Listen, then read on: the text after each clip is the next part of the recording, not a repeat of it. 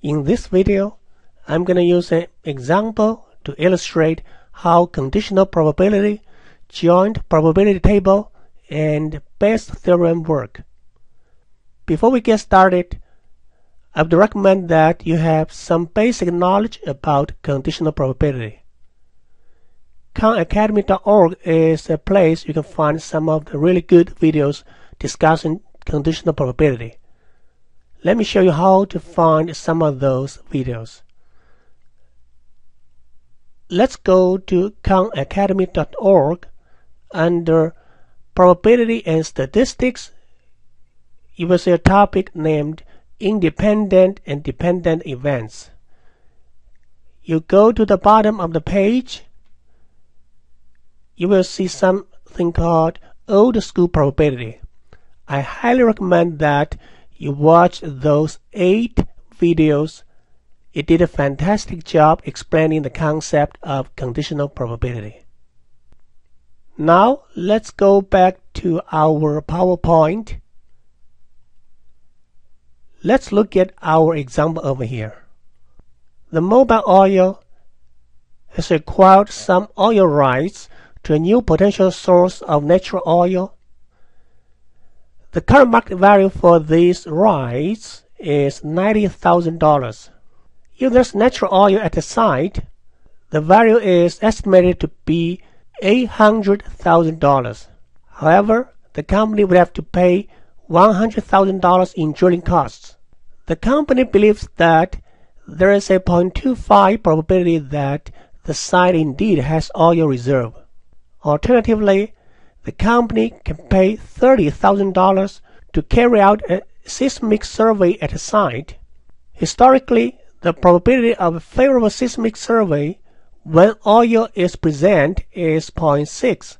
The probability of an unfavorable seismic survey when there's no oil is 0.8. With the information here, we would like to answer the following questions. First, what's the probability of a favorable seismic survey? Second, what is the probability of an unfavorable seismic survey? Third, what is the probability of having oil if the survey is favorable? Next, what is the probability of having no oil if the survey is favorable? The fifth one, what is the probability of having oil if the survey is unfavorable? In the end, what is the probability of having no oil if the survey is unfavorable? First thing we would like to do is to define some notations. Let F be favorable survey. U is unfavorable survey. HO means having oil or hitting oil. NO means no oil. With those notations, we can rewrite those 6 questions we saw earlier. In question 1, we are essentially looking for probability of F. Question 2, we need probability of U, but once we know P of F, it's easy to find probability of U. Next question, we are looking for a conditional probability. That is the probability of hitting oil if the survey is favorable. So we use our conditional probability notation. The probability we are looking for is P of HO given F. Next one is the probability of no oil giving F, which is nothing but 1 minus the probability we got in question 3. In question 5, we are looking for another conditional probability. It is probability of hitting oil if the survey is unfavorable. So that is P of HO giving U. In the end, we're looking for probability of no oil giving unfavorable survey, which is 1 minus probability of hitting oil giving unfavorable survey. Next, let's see what we already know. We know that the company believes there is a 0.25 probability that the site has oil. So we have the following. P of HO is 0.25. That is to say, P of NO, or probability of having no oil, is 0.75. Next, based on historical information, we know that the probability of a favorable survey when there's oil is 0.6. That is to say, probability of favorable survey giving having oil is 0.6. On the other hand, probability of getting unfavorable survey giving there's oil is 0.4.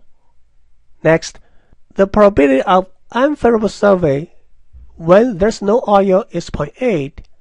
In our language, that is, probability of U giving no oil is 0.8. Similarly, probability of F giving no oil is 1 minus 0.8, which is 0.2. Next, let's create joint probability table. Here we are dealing with favorable or unfavorable survey and hitting oil or no oil. So this is how joint probability table looks like. In our case, it's a 2x2 joint probability table. In this cell, we are actually getting joint probability when both hitting oil and favorable survey happen. And over here, that is the probability of having oil. That's the probability of one single event. It is called marginal probability. Similarly, over here, we are looking for the joint probability of having no oil and unfavorable survey. And at the bottom, we have the other two marginal probabilities. The other probability of getting favorable survey and the probability we are getting unfavorable survey. In the end, everything adds up to 1. Let's recall the definition of conditional probability. Probability of A giving B is equal to the joint probability of A and B divided by probability of event B. Now, let's use the information we have and try to answer those 6 questions. To that end, let's find the information we need in the joint probability table first. Let's see what we know already. We know P of HO is 0.25, so P of no oil is 0.75. We also know that P of F giving having oil is 0.6, so probability of U giving having oil is 0.4. Similarly, we know that probability of U giving no oil is 0.8, so probability of F giving no oil is 0.2. Next, we are going to apply the definition of conditional probability to find joint probabilities. Let's look at this one first. Here we're looking for the joint probability of HO and F. Using the definition of conditional probability, it is equal to P of F giving HO times probability of hitting oil.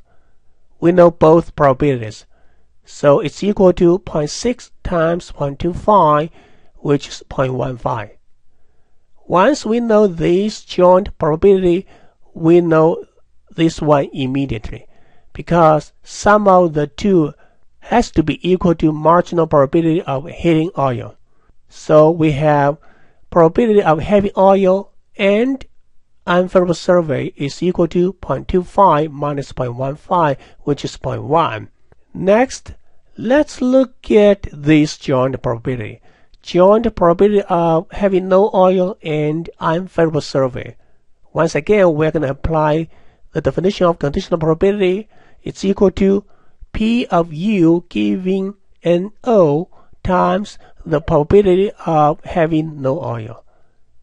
It's equal to 0.8 times 0.75, which is 0.6.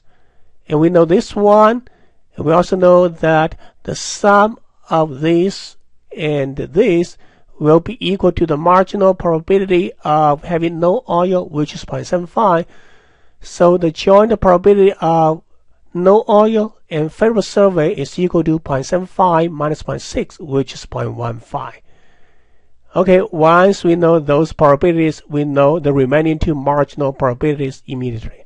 For example, probability of having unfavorable survey is equal to 0.1 joint probability of HO and U plus 0.6, the joint probability of NO and U is equal to 0.7. And we know this one, so the other one, probability of having favorable survey is going to be equal to 1 minus 0.7, which is 0.3. Or you can do that the other way. P of F is also equal to P of HO and F plus P of NO and F. So it's the sum of 0.15 and 0.15, which is also 0.3. Next, let's find out about the conditional probabilities we're looking for. The first one is we want to know the probability of hitting oil given we have favorable survey. No surprise, we're going to use definition of conditional probability. It's equal to probability of hitting oil and favorable survey divided by the marginal probability of having favorable survey. It's equal to 0.15 divided by 0.3, which is 0.5. The other one, probability of having no oil giving favorable survey will be 1 minus 0.5, which is also 0.5. In the end, we are looking for the probabilities when we have unfavorable survey. The probability of having oil giving unfavorable survey is equal to the joint probability of having oil and unfavorable survey divided by the marginal probability of having unfavorable survey, which is equal to 0.1 over 0.7, which is 1/7. The other one, probability of having no oil giving unfavorable survey is 1 minus 1/7, which is 6/7. In the end, let's take a look how Bayes theorem works. This is how Bayes theorem works if we would like to find out about the conditional probability of hitting oil given favorable survey. Essentially, Bayes theorem summarized what we did earlier using joint probability table. In joint probability table, we essentially break down the entire process of Bayes theorem into a few more steps. Here in Bayes theorem, we are just trying to summarize everything all together in one formula. This is how we can look at it. First of all, probability of having oil giving F is equal to probability of having oil and favorable report divided by probability of favorable survey. Next, we know that probability of F is the sum of two joint probability. They are probability of having oil and favorable survey and probability of no oil and favorable survey. Next step, we're going to use the definition of conditional probability once again. So how do we find the joint probability? We did that already in joint probability table. It's equal to P of F giving HO times P of HO. And similarly, we know that probability of no oil and favorable survey is equal to P of F giving no oil times probability of having no oil. We know all those pieces of information. So all we need to do is to plug in numbers. Here's what we get.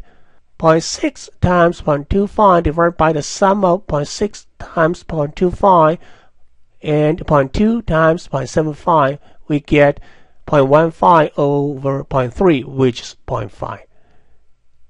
Hopefully from this example we see that Bayes theorem is nothing really scary. I highly recommend that we use joint probability table before we are getting used to those concepts. And then we can use Bayes theorem, which help us get our result we want much faster. In the next video, I'm going to show you how to get the joint probability done in Excel. That will make our calculation much easier and faster if you know Excel pretty well.